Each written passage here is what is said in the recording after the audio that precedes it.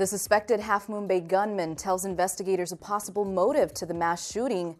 More on that, plus other news coming up on Synced In. Hey everyone. He felt disrespected by coworkers. That's what Chun-Li Zhao, the accused gunman in the Half Moon Bay mass shooting, allegedly told investigators. This is according to sources with direct knowledge of the investigation. Here's our investigative reporter Jackson Vanderbecken with more on that. Our sources say Zhao told investigators he acted out of rage on Monday after a coworker rejected his latest workplace complaint and rode off on a bicycle. They say Zhao followed and gunned him down about a half an hour later, along with a second coworker near a greenhouse. Then he returned to the workers' encampment and shot the first coworker's wife inside their trailer before shooting two more coworkers in another trailer. One was asleep.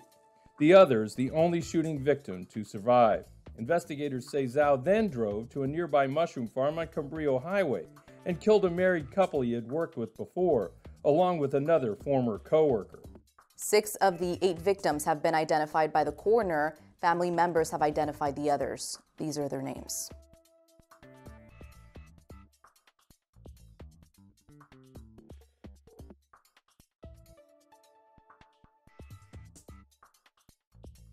Zhao is being charged with 7 counts of first-degree murder and 1 count of attempted murder with the special circumstance of multiple murders and a firearms enhancement on each charge. NBC Bay Area has a lot of reporters working on getting the latest information on this mass shooting. You can find all of the updates by clicking this tab on our homepage.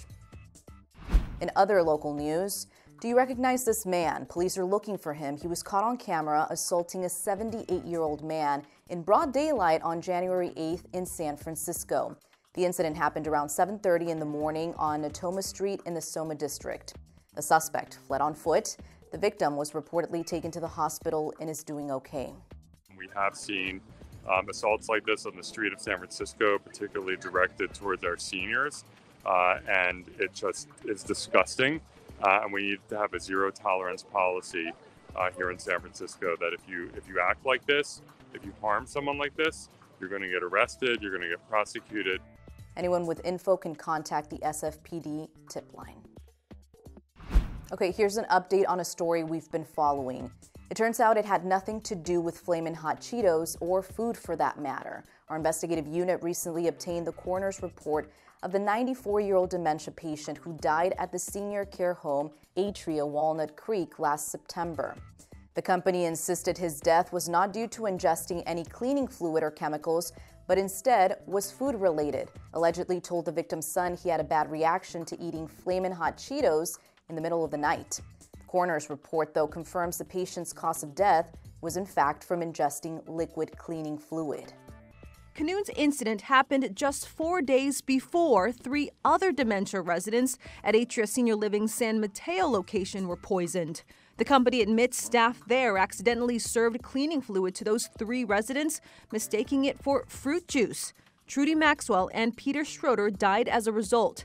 Canoon's son says in his father's case, the company denied it was anything like what happened in San Mateo, telling him his father had a bad reaction to eating hot Cheetos. Atria knew the extent of the injuries. Even if that was the information that they have, they should have backed down because it was just a ridiculous thing to say. And frankly, really, really upsetting for the families. You can watch the rest of the report at NBCBayArea.com/investigations. All right, everyone, that's all I've got for you today. Thanks for watching.